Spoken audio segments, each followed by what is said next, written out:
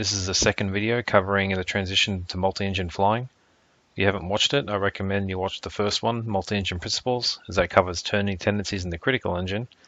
In the second one, we're going to be covering VMC and engine inoperative procedures. VMC is the minimum controllable airspeed when the critical engine is inoperative. If you're flying below VMC, this will result in a loss of directional control. In an engine failure, the operating engine causes a yaw towards the inoperative one.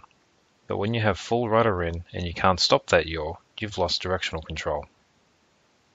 So now we'll have a look at what it looks like to crash due to VMC.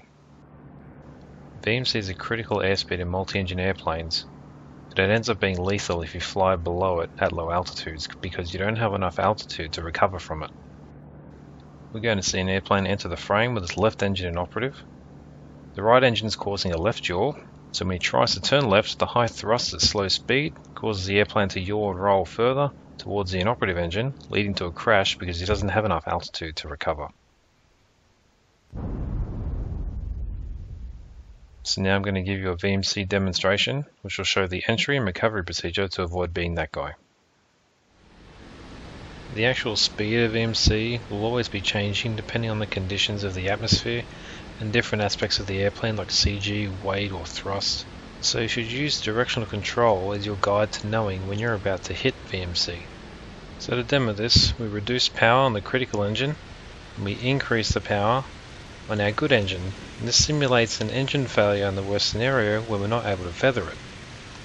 So now what we're doing, we're maintaining a zero side slip condition and we're raising the nose up to bleed off our airspeed. And you'll find that as you get slower and slower, you're going to have to increase the amount of rudder input you're using in order to maintain a directional control. Eventually, you run out of rudder, and this is when we've hit VMC and the airplane starts yawing towards the inoperative engine and we lose control. So I'll initiate the spin recovery to get out of this, and then I'll reset and we'll show how to exit from VMC correctly. Alright, so another VMC demo, this time with the correct recovery. So we reduce power on the critical engine, increase power to a maximum continuous on our good engine, and we start raising the nose and bleeding off our airspeed. Just like before, as we're slowing down, we're going to maintain that zero side slip condition by increasing our rudder and aileron input into the operating engine. So when we reach that point where we lose directional control, we have two problems we need to fix. The first is low airspeed, and the second is thrust asymmetry. We solve the airspeed problem by lowering the nose, and we solve the thrust problem by reducing power on the good engine. Now we're starting to reach the end of the right rudder we can use into the operating engine, and we're about to hit VMC. So as the airplane starts yawing towards the inoperative engine, we're going to reduce power on our good engine and lower the nose to regain enough airspeed until we're away from VMC. And once you're away from VMC, you can increase the power back in the operating engine and resume best rate of climb speed. The main effects of losing your engine is that you lose performance and control. So if you lose an engine in a twin, you'll lose 50% of your engine power, which could mean losing over 90% of your climb performance. The remaining engine also creates asymmetric thrust, which negatively affects directional control, which you need to counteract using aileron and rudder.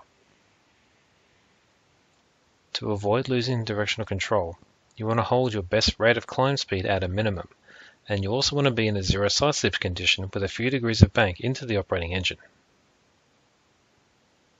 By keeping the ball centered with an engine failure, you're actually in a side slip and therefore in uncoordinated flight. Instead, aim to be in a zero side slip condition by using rudder to split the ball in two by that line. This will maximize your performance and directional control.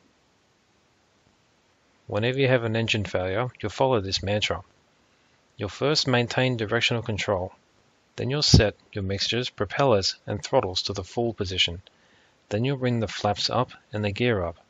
Then you want to identify the dead engine by looking for your dead foot, and this is the one that's not on the rudder. Then you'll verify the dead engine by pulling back the throttle for it to idle.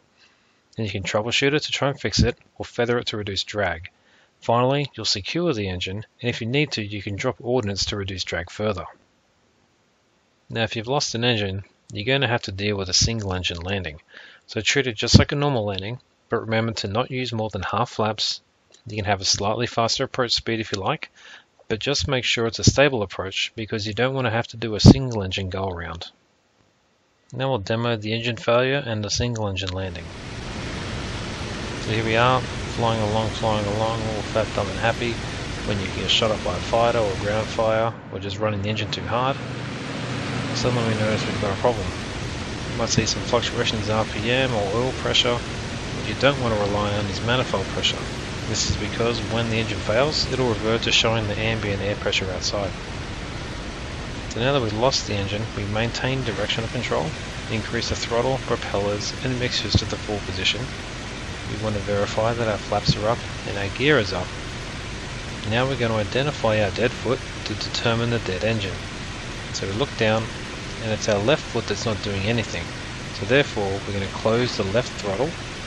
The airplane's handling doesn't change, so that means we verified correctly that the left engine is dead. Now we'll jump to feathering the engine, and then we'll look at how the blades change in external view. Now while the feathering process is going on, I want you to look at the propeller blades. And you can see that there's a lot of surface area showing right now, but as we progress through in the next few seconds, we'll start seeing that that surface area gets smaller and smaller. And this is because the system is aligning these propeller blades with the relative wind, and this will reduce drag. This will let you increase your performance, which is very important if you want to be able to stay airborne.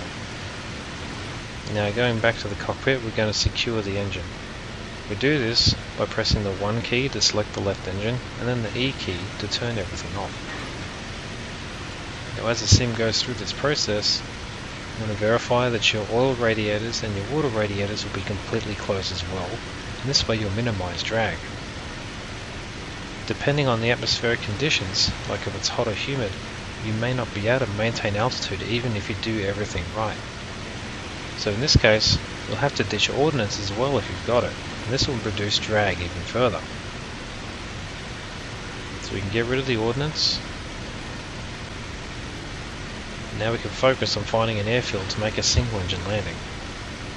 Now while you're maneuvering, turning into the inoperative engine is not preferable because doing so will actually increase the speed of VMC. But as long as you're paying attention to your directional control and you're carrying some extra airspeed, it's perfectly safe. With that said, it's always safer to turn into the operative engine, so make sure you do that if possible. So now let's go find an airfield to land at. Alright, so we've been flying along, we've made it back to our airfield, which is at 11 o'clock. The propeller is feathered and the engine is secured, so we're good to make our attempt at the landing. Notice that I'm flying at a reduced power setting and I'm able to maintain my altitude. This is only because of the current atmospheric conditions in the sim. So if it was really hot and humid, you would end up not generating as much engine power, so you may not be able to maintain altitude. Since I can, I'm going to extend the landing gear here. And because of the excess drag produced by the gear, we're going to slow down pretty quickly to around 220 kilometers an hour. Now remember, like I said before, this is going to be treated just like a regular landing, but we're going to limit ourselves to no more than half flaps. This is because you're going to create a lot of induced drag with that, and you want to avoid that with only a single engine running. So we're getting a couple of degrees of flaps now. We'll make our circular path towards the runway. And I'm going to try and maintain a slightly higher approach speed of around 220 km per hour, keeping in mind that the normal approach speed for this airplane is going to be around 200 to 210. And since I am turning towards that inoperative engine, it's critical I keep the speed up. Now as we begin our turn towards final, we're going to get in the rest of those flaps to around half. We'll continue turning towards the runway.